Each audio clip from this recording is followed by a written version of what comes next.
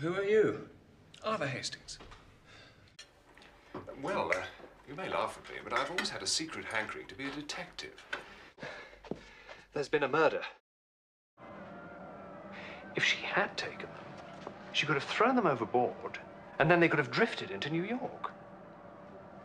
And then, perhaps they grew the little fins and swam ashore. Yes. It is a stupid idea. Au contraire, my dear Hastings, you are as perceptive as ever. Well, Hastings, what do your instincts tell you about our so elegant Count? Well, not a lot, really. Just looks like a typical typical Frenchman. I mean, typical Frenchman of his time. A Frenchman. He went down to Ascot, put everything he had on Rising Star.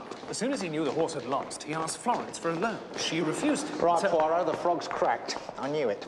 What he was reckoning was he'd use Mrs. Carrington as a backup in case his deal went wrong. No. He lost every penny he had at the races. Races? Who had? What races? Rupert Carrington. No, Rising it's got nothing to do with Carrington. But please. Do you know, Hastings, I owe the final discovery of the spills entirely to you. Really? Well, I suppose that leaves me with nothing to do then. Unfortunately, we do. So what can we do? Well, we can talk to the other three and solve the case ourselves. Let's have some tea. So, Lady Runcorn, you don't deny that you went back into the house. But I just told you that, Captain Hastings. How did you know that? Because that is a description of the man who stole the bicycle of Monsieur Anstruther. It is essential that we find it, Hastings. No. Right. Find what? The bicycle. Why did he need a duplicate? For his accomplice to her, Hastings. I didn't know he had an accomplice. But of course he did. That is how I was able to locate him. Suicide. Insurance fraud. Ah, so she'd already painted that picture beforehand to give herself an alibi. C'est ça. And of most significance, Hastings, who put the petrol in the water butt and why? Petrol in the water butt? Sorry, Poirot, I'm afraid I failed to get the drift of all this. Making a mountain out of a molehill, if you ask me. What do you observe? Clenched fist. Hastings. I agree. Looking puzzled, Poirot? Can't see your problem. Poor chap had a stomach condition. You heard what the ambulance man said. Internal hemorrhage. I wonder what Lady Runcorn was called before she became Lady Runcorn. Oh, I hadn't thought of that. You do not see? Sorry, Poirot. Just looks like a painting of the garden to me. And the eggs? Yes, the broken eggs. It must still be there. Ah, why did I not see before? You get back into bed now. You can leave this to me. Come on. This investigation, you can leave it to me. I'll report back to you, of course. I know these people, Poirot.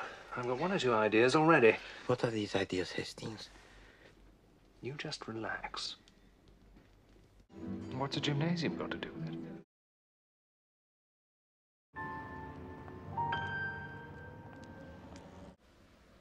By the way, have you ever done any embroidery? Embroidery? You know, needlework, that sort of thing. No. I'm sorry, my husband isn't here. He went out for a drink. Bit early for that sort of thing, isn't it? Oh, he's the sociable type, is he? The bright red makeup of the clown face that was still upon her lips. Oh, I see, the cup. Yes, I'd forgotten about that. Tell you what, I put my money on this Middleton woman being in league with the killer. On her own admission, she shows the fellow in. Next morning, she's gone. Yeah, but she's the only person who's had a proper look at the killer. What if she saw through his disguise? Disguise? What disguise? Bushy beard and glasses. No, it is indeed complicated. Yes, like this case. Well, Major Rich certainly had the opportunity to kill Clayton. And as for motive, well, Go on, mon ami. Well, Mrs. Clayton. It doesn't look too good for him, does it? You noticed, of course, the faint ridges in the grass. Ridges? Well, I know you're wrong about this. What do you make of this, Hastings? Woodworm? That is most strange, is it not, Hastings? What's that, Poirot? So, when Harrington Pace was living in Ireland, he cheated his partner and ruined him. Then, this mysterious woman, who was also from County Mayo, turns up and replaces Mrs. Middleton. She was probably a relation of the ruined man. She opens the door to her accomplice, the fellow with the bushy beard. They kill Pace, and both of them disappear. Absolument, mon ami. You have the story exact. Oh. Nothing. Lucky. You know, Hastings, there are in this case only 2 points of any significance. Oh, really? What are they? Of course. The quarrel after supper was when Cronshaw discovered what he'd suspected all evening, that she had a supply with her. He took it from her, and that's when she went home. What I don't see is where Cronshaw's murder fits in with all this. What sort of beard?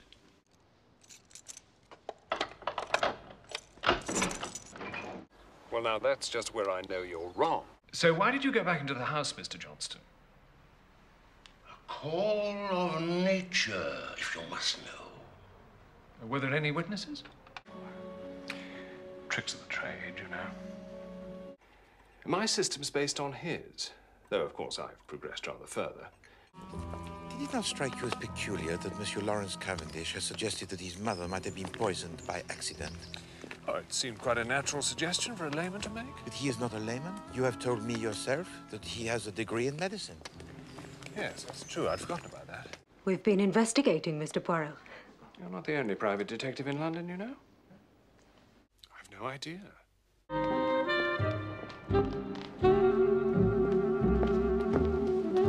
Captain Hastings. What? What's that? No, Hastings. It was addressed to my dearest one. Why do you assume it was his? It was in his coat pocket. Eh bien, Hastings, we have in this room now 6 points of interest. Shall I catalogue them, or will you? Oh, you. Well, this time the evidence, it is too strong. What evidence? I think it would be more fruitful to find the bicycle of Monsieur Anstruther. What on earth for? Bernard Parker must have been in love with Lady Runcorn. He gave her the embroidery, but lied about it to us.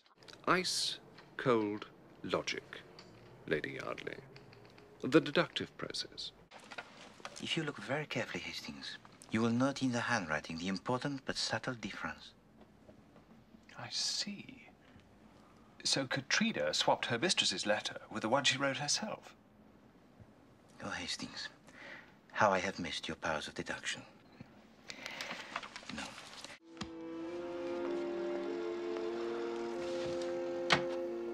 So, all right then, Poirot. What do you think? What do you observe? Clenched fist. Hastings. I agree. Looking puzzled, Poirot? Can't see your problem. Poor chap had a stomach condition. You heard what the ambulance man said. Internal hemorrhage. I wonder what Lady Runcorn was called before she became Lady Runcorn. Oh, I hadn't thought of that. You do not see? Sorry, Poirot. Just looks like a painting of the garden to me. And the eggs? Yes, the broken eggs. It must still be there. Ah, why did I not see before? You get back into bed now. You can leave this to me. Come on. This investigation, you can leave it to me. I'll report back to you, of course. I know these people, Poirot. I've got 1 or 2 ideas already. What are these ideas, Hastings? You just relax. What's a gymnasium got to do with it?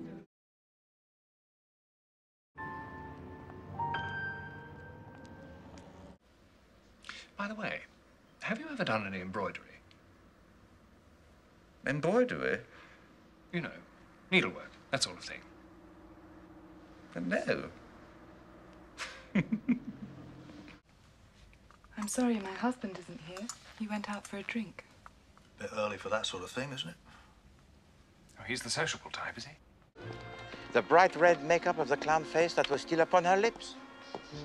Oh, I see, the cup. Yes, I'd forgotten about that. Tell you what, I put my money on this Middleton woman being in league with the killer. On her own admission, she shows the fellow in. Next morning, she's gone. Yeah, but she's the only person who's had a proper look at the killer. What if she saw through his disguise? Disguise? What disguise? Bushy beard and glasses. No, it is indeed complicated. Yes, like this case. Well, Major Rich certainly had the opportunity to kill Clayton. And as for motive, well... Go on, mon ami. Well, Mrs. Clayton. It doesn't look too good for him, does it? You noticed, of course, the faint ridges in the grass. Ridges? Well, I know you're wrong about this. What do you make of this, Hastings? Woodworm? That is most strange, is it not, Hastings? What's that, Poirot? So, when Harrington Pace was living in Ireland, he cheated his partner and ruined him. Then, this mysterious woman, who was also from County Mayo, turns up and replaces Mrs. Middleton. She was probably a relation of the ruined man. She opens the door to her accomplice, the fellow with the bushy beard. By the way, have you ever done any embroidery?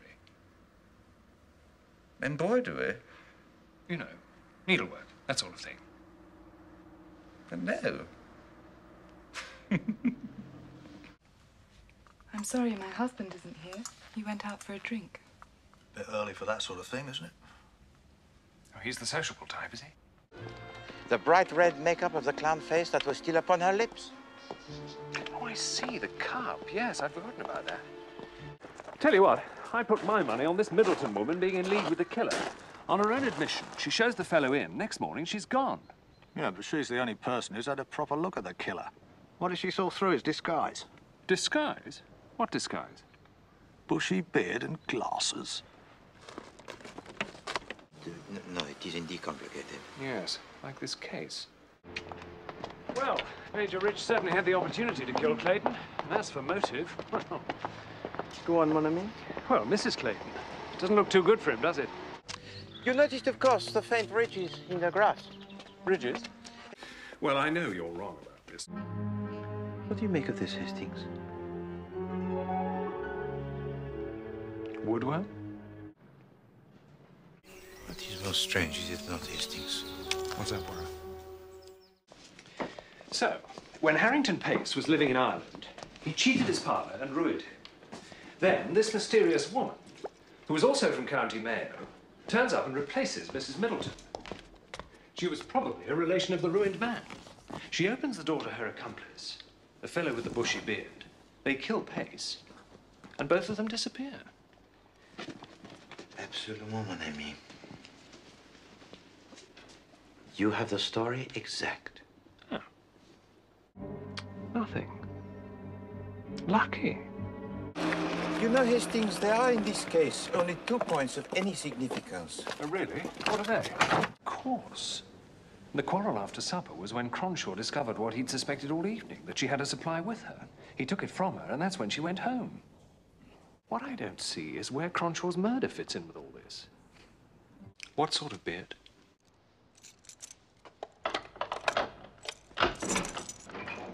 Well, now, that's just where I know you're wrong. So why did you go back into the house, Mr. Johnston? A call of nature, if you must know. Were there any witnesses? Tricks of the trade, you know. My system's based on his, though, of course, I've progressed rather further. Did it not strike you as peculiar that Monsieur Lawrence Cavendish has suggested that his mother might have been poisoned by accident? Oh, it seemed quite a natural suggestion for a layman to make. But he is not a layman?